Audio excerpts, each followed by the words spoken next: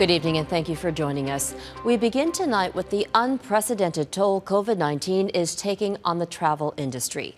Air Canada says it will have to lay off 20,000 employees, more than half its workforce. Travel has tanked with countries shutting down, and the entire global airline industry is in trouble.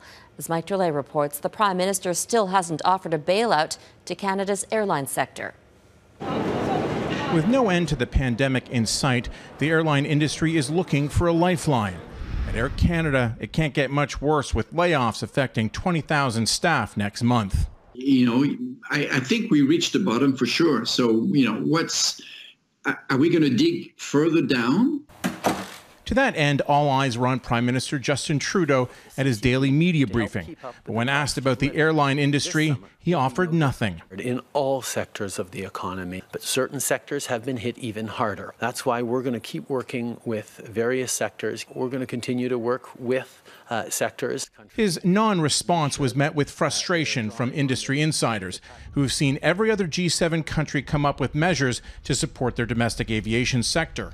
Have they got a master plan? Have they got something, if they indicated that they had that, it would be reassuring. We have no indications that they have any direction in what they're doing other than putting out fires. Trudeau was asked about a bailout similar to the one in the U.S. and nationalization, as Italy has done with Air Alitalia. Again, he offered no response other than to point to wage subsidy programs already in place. I don't have the crystal ball and I cannot tell you what is realistic or not, but we're going to have to find the solutions because we need them. We're going to need Air Canada, right? So nationalization is a possibility. Getting some private equity into it, why not? But who would be willing to buy into the industry right now? The Montreal-based International Air Transport Association has painted a grim picture, with travel dropping 90% in Canada, the U.S., and Europe. It's estimating passenger traffic won't rebound to pre-crisis levels until at least 2023, and even later if restrictions are extended. Another issue for Canadian Airlines is only the largest qualify for the government loan program, leaving smaller airlines vulnerable, which would create an even bigger problem. Most important is that in many, many regions, there's no other way to connect to those regions than through the smaller airlines. The large airlines are key to our economic development, but the smaller airlines are a lifeline to many regions. Merci beaucoup tout le monde. If Trudeau has a plan in the works, he hasn't said, leaving the airline industry financially grounded. Mike Drolet, Global News, Toronto.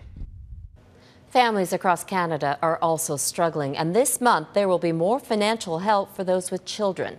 On Wednesday, those eligible for the Canada Child Benefit will receive an extra $300 per child as part of their regular May payment. And in the summer, Ottawa will give families another boost to help with rising costs. Starting on July 20th, we will increase the Canada Child Benefit once again for the upcoming year. Every summer for the past 3 years, we boosted the CCB to help keep up with the cost of living. This summer will be no different. That will raise the maximum benefit to just over $6,700 per child under the age of 6 and just under $6,000 per child aged 6 through 17. The government has also allocated $40 million to help women fleeing domestic violence. Today, the Minister for Women and Gender Equality said the money is being shared among 500 shelters, as well as centers supporting victims of sexual assault. The federal government also committed $15 million to support female entrepreneurs to help their businesses through the economic crisis caused by COVID-19.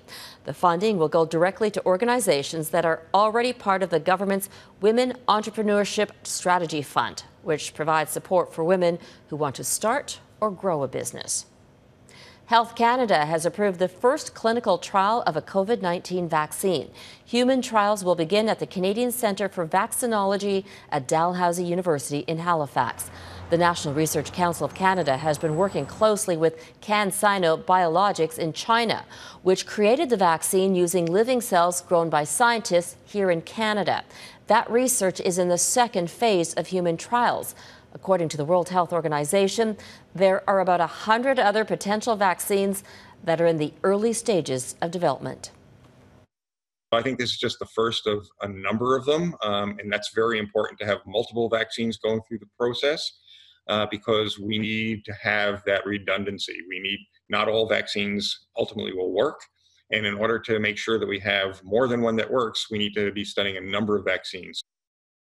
The new series that goes inside the COVID-19 pandemic, from the front lines to the everyday heroes helping us cope with the unprecedented change. Coronavirus, the new reality. A Global News special, Sundays at 7 on Global.